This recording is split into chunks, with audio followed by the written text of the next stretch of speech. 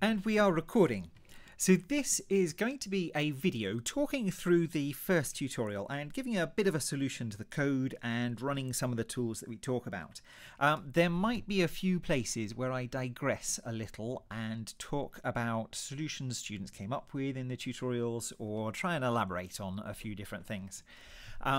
Forgive me, but on the other hand, it might also mean that even if you've done the exercise, there might be bits of the video that you want to skim around and that might still be useful to you. First thing is to give the background to the tutorial. So, in case you're catching up with this a little bit later on, in the first week we introduced Scala as a language, but we had only been talking about imperative programming so far. We haven't introduced functional programming yet. So in this tutorial, we're going to do some programming exercises, but not worried about doing them in a functional style yet. Though, as we will see, it will be a lot easier to solve many of these problems using a functional style. Right, so let's get on with this. Now, I'm going to skip some of the installation stuff because, well, I've already got these things installed in on my computer. And I'm also going to skip this part about the dreaded firewall because I'm not working on Turing for this. I'm working on my laptop. So instead, let's jump straight down to get the tutorial, and we'll pop first of all across to the repository on GitHub. And so there it is, and we can see in the file listing some of the files that we talk about in the tutorial. So down here I refer to sbtlaunch.jar. And that is here, and that is a little jar file which contains a launcher. It knows how to go out to the internet and get the correct version of the Scala build tool. I say the correct version, and that's because if we have a look in project, there is a file here called build.properties. And in build.properties, I have said this uses SBT version 0.13.13. And so that is the version that the launcher is going to go and try and get. And this one here, that's a script for running the launcher on Linux or on OS X. And this one here is the one for Windows. Now, I'm not doing this on Windows, so well, I'm hoping that will work for you on Windows. It's a fairly standard one from the internet. But I haven't actually personally been able to test sbt.bat. All right, let's go get this. Let's go and get this. Now, it says here git clone https. That's going to ask me for my username and password very often. It shouldn't for you because you're not logged in. I'm going to use the SSH version just because I'm set up to be able to edit code in this repository as well. So git clone. And let's go and get the content of the repository. Takes a moment. And okay. And so now I have a directory called first steps on my computer. And if I cd into it and I have a little look, by the power of Git, that there now looks very much like that there. So there are, build.sbt, build.sbt, project.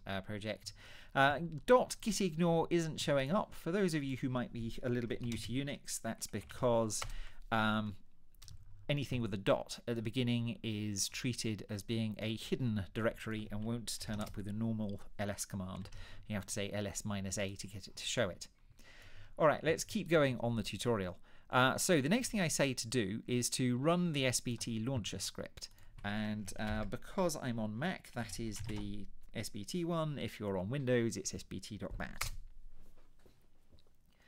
Now, the first time you do this, it's going to need to go and fetch SBT 0.13.13. But in my case, I've already got it, and so it'll be a little bit quicker for me. And as soon as we've done that, this now goes to a command prompt, an interactive prompt inside the Scala build tool, and I'm going to run the test command. When I packaged the code up and loaded it onto GitHub, as well as the main source code for the tutorial, which is in here, main Scala cost 250 first steps, I also included some unit tests in here. And these are written, well, we will see about this particular style of programming later on. It's what's called a domain-specific language. But these are tests on your code, and at the start of it, all of these tests should be failing. But when we run the test, we also see some stuff being printed out at the top, and that is from some printlns in my code. So let's now jump back to the tutorial instructions again. So the next thing I said to do was, all right, we've run a command inside the Scala build tool. How do we get out of the Scala build tool? The one that's going to show up on the screen if I type it is if I type exit. But I could also do Control D on Mac, or Control C is the quit one, and that'll also will also quit. Okay, next up, run IntelliJ. So let's go and run IntelliJ. I happen to have a slightly old version of IntelliJ on my computer at the moment. I'll probably update that during term, but the recent versions will all work pretty much the same. Now, let's go and open this up, and we'll open the one that I cloned, not the one from when I was writing it. Now, let's pop down. So wbilling, source code, teaching, COSC 250, there it is where I was writing it, but let's go down to tutorial demos where I just cloned it, and let's open it. And we can see it's got the little Scala icon. It's recognized this is going to be an SBT project. But so I want the directory that contains build.sbt. In here, it's going to ask me for a project SDK. If you are running IntelliJ for the first time and you've not yet set up an SDK, you would need to click New, pick a JDK, pick a version of Java 8, and if you're on Turing, I recommend picking the Oracle one, that is in /opt/JDK. And the reason for that is that if you're on a Red Hat based Linux operating system, the version of OpenJDK that comes with the Red Hat ones at the moment doesn't include the JavaFX libraries, which we might want to use in some future tutorials if we want to throw a little GUI up on screen. And so just to make sure we have less chance of tripping over that problem, later on I kind of keep recommending, well, just pick the Oracle one that does include it. On almost every other platform, however, OpenJDK also does include JavaFX, I believe. But so the main thing is just to pick a Java 8 one. Okay, let's then click OK. It will building first steps SBT project info. In a moment it'll ask me which projects I want to open. I'm just talking over the top of it while it does stuff at the moment. Working. Here we go, and so it's going to say, what do I want to include in the project? I'm just going to say OK to that, and here we go. Let's make that bigger. Now, if this is your first time in IntelliJ, this space here, this is where editor panes are going to open. This over here, this is the project pane, a little like a file explorer, except it's recognizing what things are. The source code, if we open source, there's main and there's test. So the unit tests that I've delivered are in here, and the main code is in here. Now, other bits of IntelliJ you might care about, there is a little button in the bottom left-hand corner, which, amongst other things, toggles, these things around the edge. And these things around the edge are different panels that are related to different activities. So there's an SBT panel, which we don't need to use at the moment, but that little button there can tell it to reload the project, and you might find occasion to use that sometimes. So we'll just know that it's there, but we'll keep it closed for the moment. Down here, however, I can also open a terminal, and I can run stuff right from there.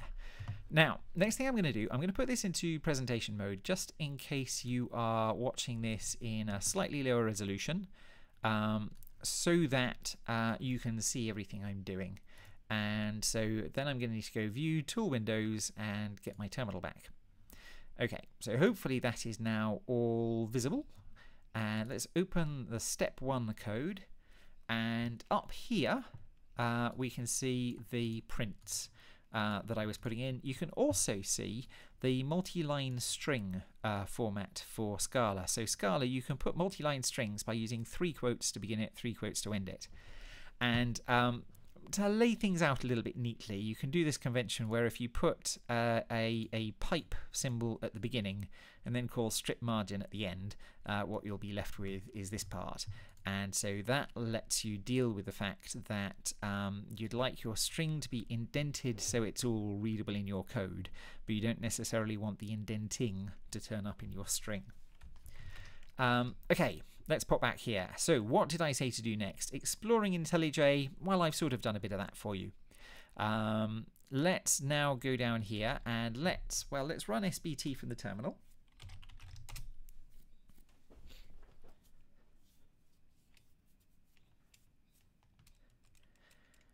And let's run test, and this should behave very much as it did on the command line, sure enough.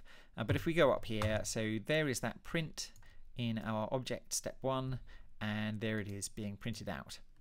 And so, and here in exercise 1, I starts out as 1. That's coming from down here.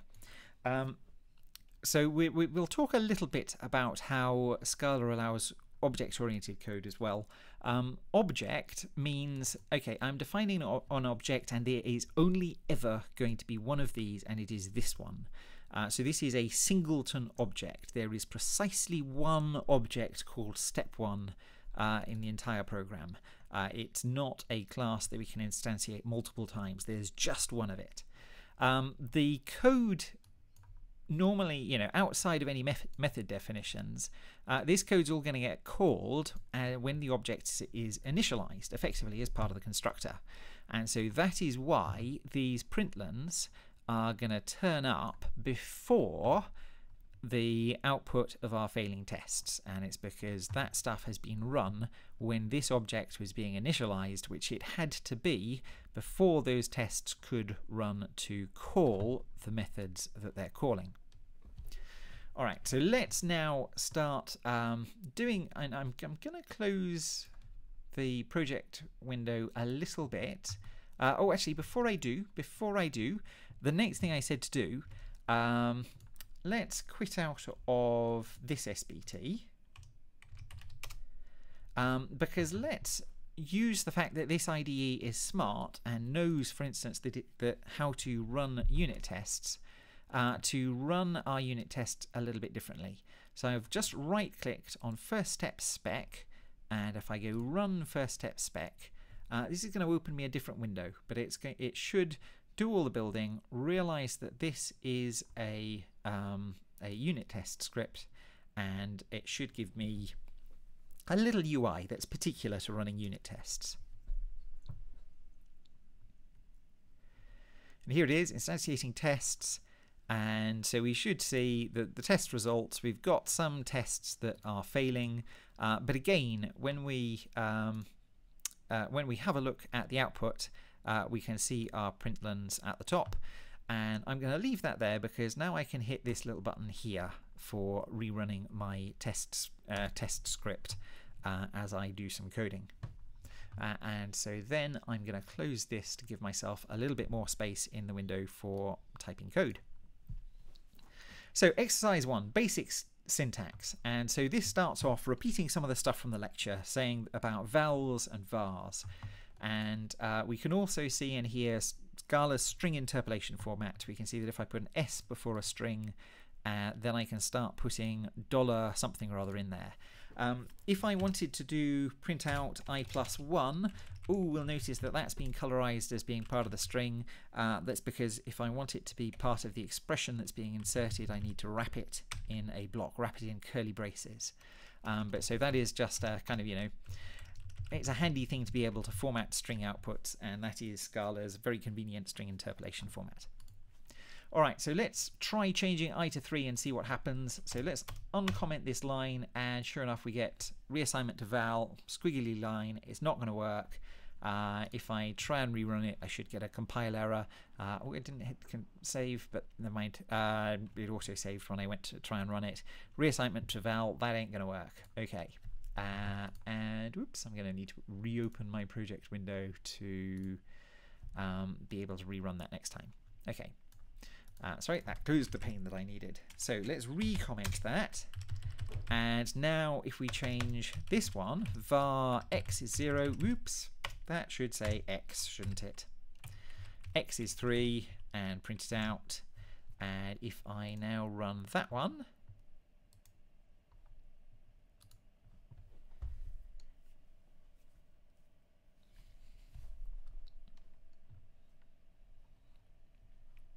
here we go, x is now 3. That works perfectly happily. So vals can't be changed, vars can. Down here, recapping method definitions. Well, here we have twice as a method, and it takes a parameter that's an int, and it's going to return an int. So that's the type annotation going after a colon. And we notice the equals to say that it equals the result of this expression, and we haven't had to put a return keyword in because it's expression oriented. So this block evaluates to 2 times I, and so that is going to be what is returned. And so now let's go and print out the result. What's twice 128? Well, let's just go println of twice 128 is, and we'll use our string interpolation again, twice of 128. Save that, and if we run it, we should get 256.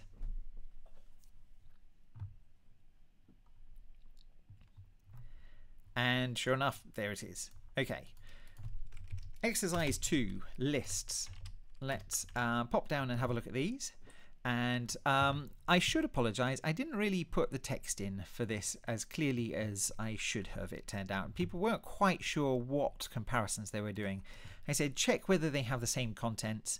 And the easiest way is to convert one to another. Well, we can check whether the list equals the same list just by going println of list equals same list. Let's see if their contents are equal. Run that.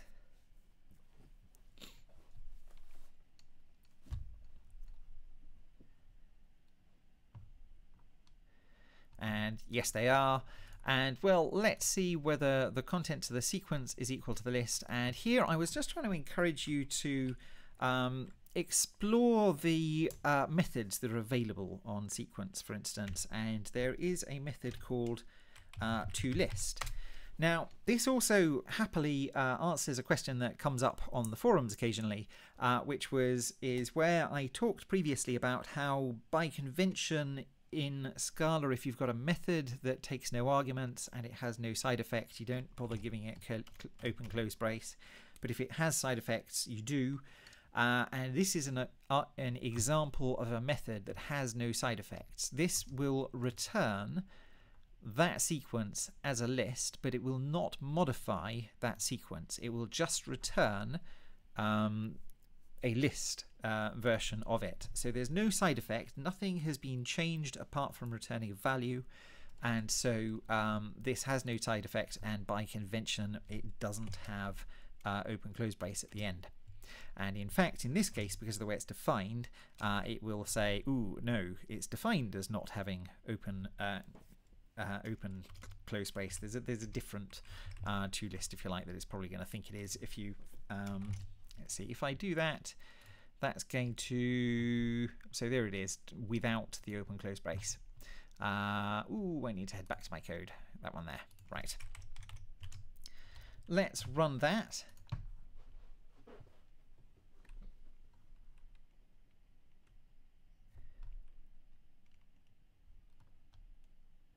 And so that sequence toList is indeed the same as this contents. All right, let's keep heading down.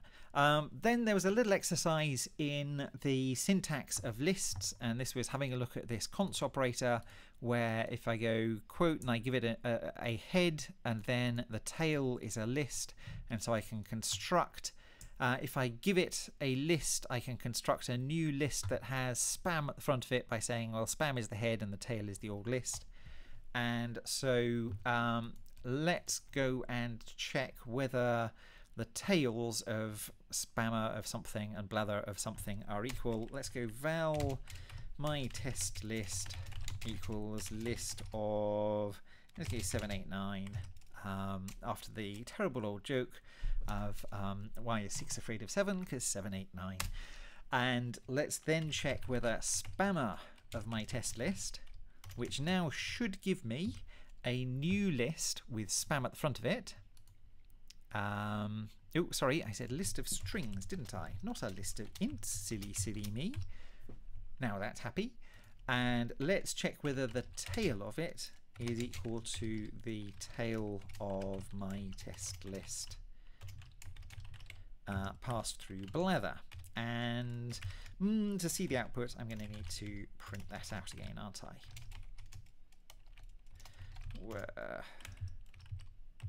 Were they equal? And let's just insert that in there like so. And let's run this.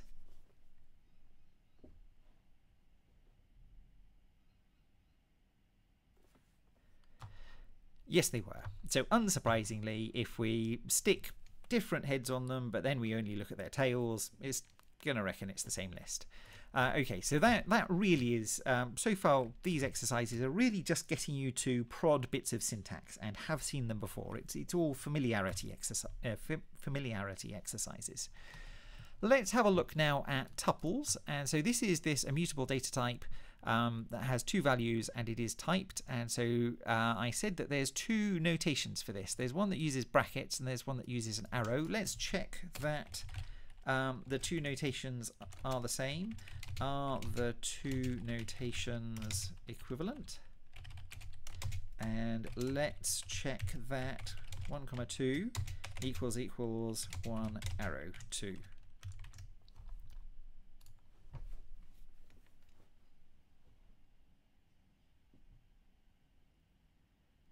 And yes, they were. Okay. Right, now let's pop down, and this is where I introduce these maps. So maps let you have a key and a value. So on this, we've set up a map using, and if you recall, this is making a call onto map, and it's syntactic sugar for map.apply, which map.apply, and I give it the keys and the values as tuples. We'll put those into the maps. So this is then going to give something that, for instance, if I were to say println of map of 1, I should get A. And if I was to go println of map of 2, I should get B. So a map from keys to values. But the thing I was going to say here is that, well, unlike in many other languages, in Scala by default the collections are immutable. So I can't say map of 1 equals C. Because it's going to give you a red squiggly underline, and no, this is an immutable map. I cannot change what 1 points to, and I cannot just even add a new one that way, because this is an immutable map. However, if I want to return this map updated with a new key value pair, there is a method that will return me a new map with whatever changes I want. I can say map.updated of, say, 1 goes to C if I wanted. But it's not going to change this map. It's going to produce me a new map with the contents of the old map, except that 1 now points to C. And so I can do that similarly for, well, I sort of could do it for V goes to S, except it's going to complain that it wants an integer and I've given it a string. And the reason here is I've not given this a type annotation, and so it has inferred the type of my map, and it has inferred that my map is a map of integers to strings. And now I'm trying to give it a string as its key. So what I could do is I could go up here and I could put an explicit type annotation saying, no, this is a map from any old thing as its key to string as its value. And now that's all going to be happy. But at the moment, of course, I'm still getting the map and I'm just throwing it away. So I'd ideally like to remember it somewhere. And so I could do that. Now the note at the bottom says, and now don't do that again, because normally we don't want inconsistent key types in our maps. It might seem a little bit silly to have a map from any, we're not sure what, to a string. Why didn't I do it the other way around? Because usually we want to know what our key type is, but sometimes we can want to put different things as the value type. Well, if I swapped the problem around, actually this sort of wouldn't, the problem would slightly go away. Suppose instead I don't want to put v to s. Suppose I want to put still with an integer as the key, but I want to put a number as the value. If I go map.updated of 6,127, it's actually going to work. And the reason is it's not returning this particular map. It's returning it updated with an extra mapping. And if we look at how that updated method is defined, it's defined as being generic on its value type. And so in this particular case, the way that the Scala type inference will work is it will say, oh, okay, yep, you want one which has a common supertype of 127 of an int and of a string as your map. And so altered map, and if I have a look at what the type of altered map is, in fact it's now automatically given me a map of int to any.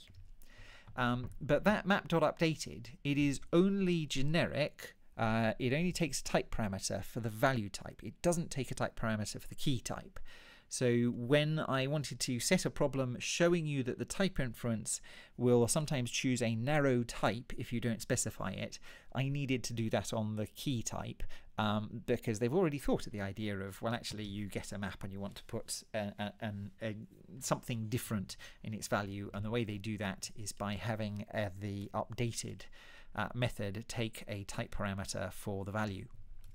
Okay, that was possibly a slightly long explanation, and especially for week one, diving into that much gory detail, my goodness, I've probably got 3 students at least who are going, what are you waffling about, Will?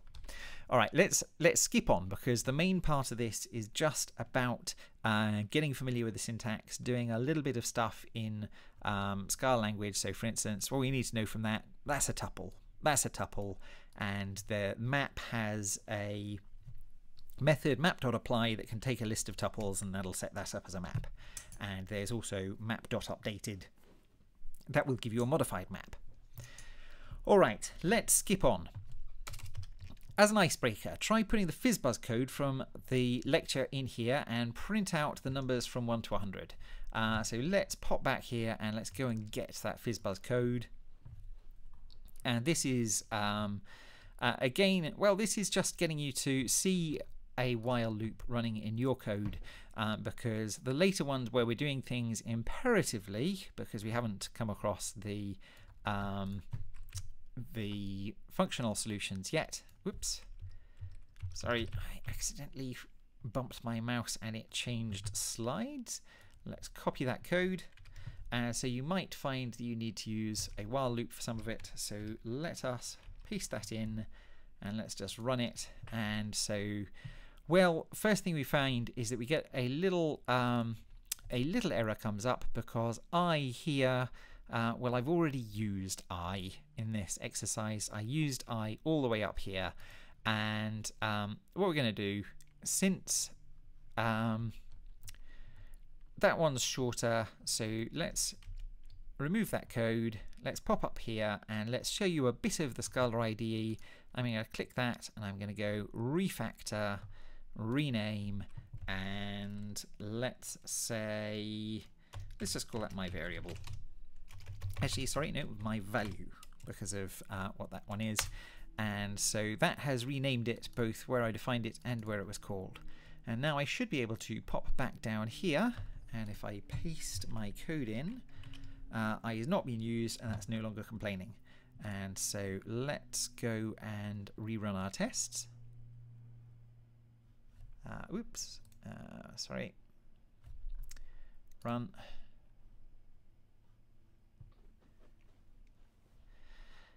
And here we have all our fizzbuzzes being printed out. And like I say, that really just gets you to paste some of the code from the lecture into the tutorial, and means that when you get down here, you happen to have the code for a while loop sitting just above you. Now, those of you who were eagle-eyed might notice that when I first checked these in, I accidentally left the really short solution to the first one in the code. Let's show you the really short solution in case you missed it. If we just go r.map of underscore times 2, I mean, that's not just a one-liner, that is a really short one-liner. That will work. But that's functional, and we haven't done the functional lecture yet. So let's just do this as if it was, for instance, in Java. And so what we want to do, we would like to print out an array where every int has been doubled. And so let's start off, we can say result array is new array of int of r.length. And something to mention here, notice here that we've got the new. If we happened to do that, unfortunately, this would be array.apply of r.length, and we would get an array with one element in it, which is the length of the other array. Whereas if we do new array of r.length, we're calling the constructor, and it's going to treat that argument as being the length of the array that we want to declare.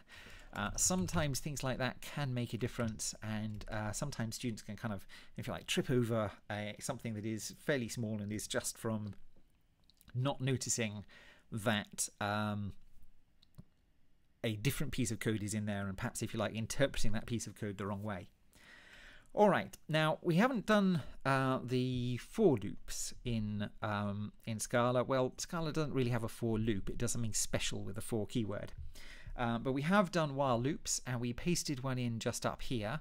And so let's do this with a while loop. Let's go var I equals 0.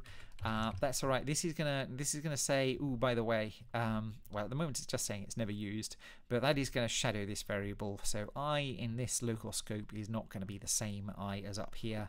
I would have to be a little bit careful, because if I didn't say I equals 0, and if I just started referring to I, it might start referring to this one.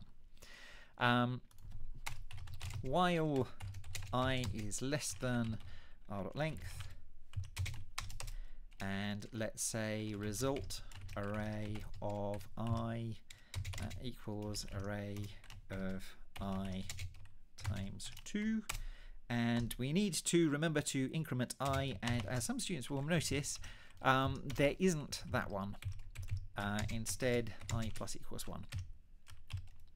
And the return type of a while loop is unit, so we're going to, at the moment, have a complaint saying we're not returning to anything.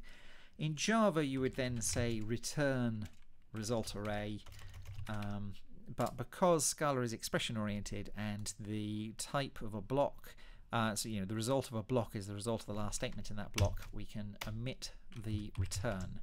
And now if I run that, I should find I have one less failing test.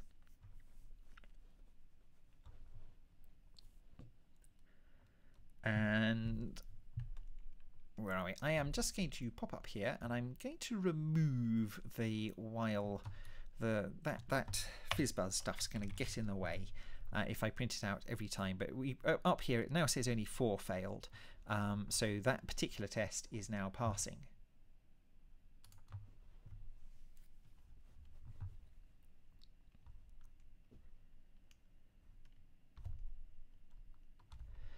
Okay, so let's do the next one, because the second one is saying an implementation is missing. This triple question mark, by the way, is just to throw a not implemented error. So it is the equivalent of saying that this function body is throw new not implemented error. All right, so let's do this one. And this one is very, very similar, except that instead of multiplying it by 2, we want to multiply it by the index of the array. Sometimes get questions, how do I get the index of that array? Well, because of the way that we happen to have set this one up, I is our index into the array, and so all we need to do is multiply by I. And this should work. Now, that might seem like a very uninteresting test because, you know, we've just changed it from ×2 to times by I. When we do this functionally, the difference between these two is going to become more interesting. Okay, so what I'm going to do, well, let's show it to you now. But realize that why this is the case is going to come up a little bit later on. Though some students, of course, get very well and good ahead of the game and will have done this week as well. R.map, it takes a lambda, it takes a function, and it applies that function to every element in the array and returns, well, an array with that function applied to each of the elements. And so that is why I can say apply that to, and let's use the full lambda notation, and let's go x goes to x times 2. And so that is why this map works. Now it happens to be that in Scala there's some syntax sugar that you can just say, well, this has got one argument and I'm only referring it to it once, and so I can do that. Now the problem comes that if we pop down and try and do that functional solution to the second one, so then we're going to want to, if you like, go r.map of underscore times blast. We don't have I. We don't have the index into the position. And so this is why this one becomes a little bit more interesting from a functional perspective, because it means that we have to do something to the array first so that when we call our map, we're going to have the index that we want to multiply the number by. But I will show you that when we talk about functional solutions to these, because otherwise if I digress too much, it's going to be a little bit confusing for those who maybe aren't quite there yet. All right, so let's have a look at the list one. Well, the list one, this is, if you like, a little bit of practice in remembering that you can reuse things you did earlier. So how do we double a list? We've got a method for doubling an array, and okay, I've replaced it with a functional solution at the moment, but you remember the while loop. The while loop worked. Well, what if we just do a bit of converting? What if we go double array of r dot to array and then convert it back to a list at the end?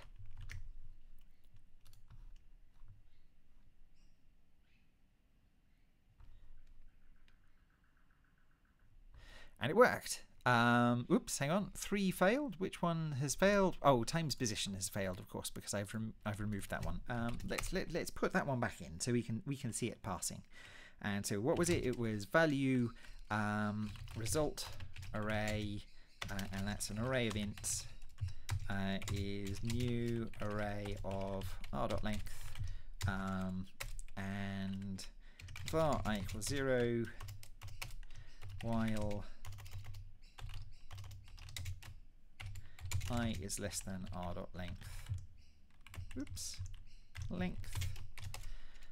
Result array of I equals array of I times I plus I plus equals. My typing is a bit iffy today, isn't it? Result array. Okay, and let's run that, and so we should now have 3 of these passing.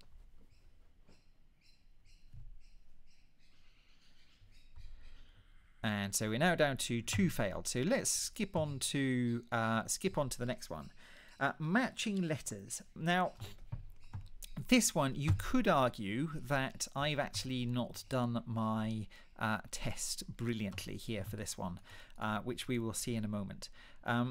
So for this one, let's we've got a word A as a string, a word B as a string, and we can actually, because word A has a method called char@, we can kind of treat it as if those are arrays of characters. And so we can say, for instance, var I equals 0 while I is less than word A dot length.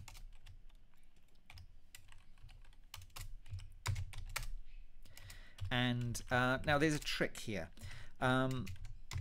lots of students in the tutorial would do that, and then they would nest their while j is less than word b dot length inside. The problem is, it turns out it's really easy to forget to reset j at the end of the loop, and you can end up in this situation where let's go and fall into this trap. If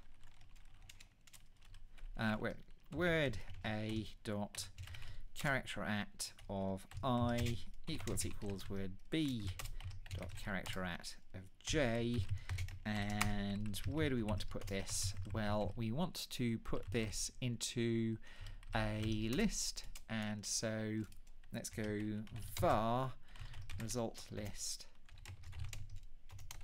and this is going to be a list of tuples of int to int, and we'll start off with a list being empty, and we'll just say that the result list equals, and we'll add the tuple of I to j to the beginning of our result list, and then at the end we need to return the result list. Now when we do that, we're going to find that will fail, and the problem is that the first time we go through this loop for j, we are incrementing it, but then we increment I, but we never reset j, and so we're just going to find that blast, it's not going to work. And in fact, in this case, of course, it's going to give me an infinite loop, because I've not actually put the code in for incrementing either I or j. But so let's solve both of these. So let's put the declaration of j inside the loop, so that's always going to be 0 at the start of the loop. And let's increment I there, and let's increment j there. Now if we run this, we will probably find the problem of my badly written test. So it's going to come up here, and we're going to say list of tuples, that this list isn't equal to that list. But if we look at their contents, we will see that 3 1, 3 1, 3 2, 3 2, 4 3, 4 3.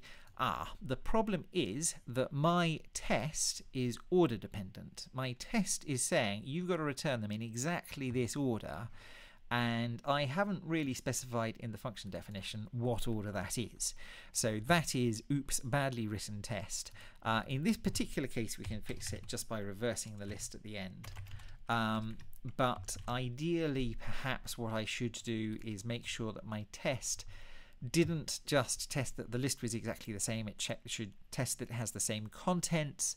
And so maybe what I should be testing is, instead of matching letters, I should maybe turn that into a set and compare it to a set so that the order of its contents doesn't matter. So many apologies, that was a poorly written test on my part.